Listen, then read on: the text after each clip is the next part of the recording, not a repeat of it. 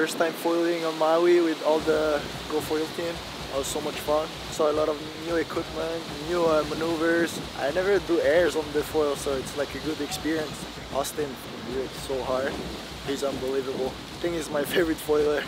I'm like never on the same set for more than like 3 days. I'll go to put the straps on, take them off, switch the foil, switch the tail, switch the board, switch the other masts, get the new tail.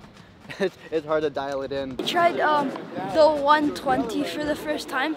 Pumps really fast on a wave, and it turns really good. It was so sick. I got to watch Austin boost, and I got to watch Matahi sit down on the foil, and I got to watch Malae boost too. Sometimes I get over standing up too.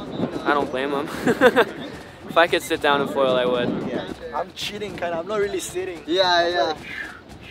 But that's how you actually can move your weight easy. Because I'll just sit on it and just lean back and forth, and that doesn't really work that well. Yeah, it's hard. I like to lay on it. That's so fun. It's so fun to lay on it. Yeah. The first time I foiled the harbor, it was incredible. It was kind of like a playground. There was actually no current, tons of waves. Like every time I paddle back out, I'd get another wave, paddle back out, get another wave. Water, camera, big boards, small boards, whatever situation. Fins, Portuguese horseshoes, that's what we do.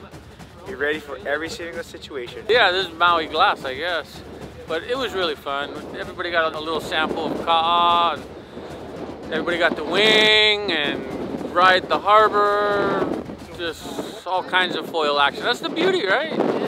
You can always ride a foil in anything, so everybody had fun, including me. Oh! 7-5. A Go Foil gathering of all the people that really represent Go Foil.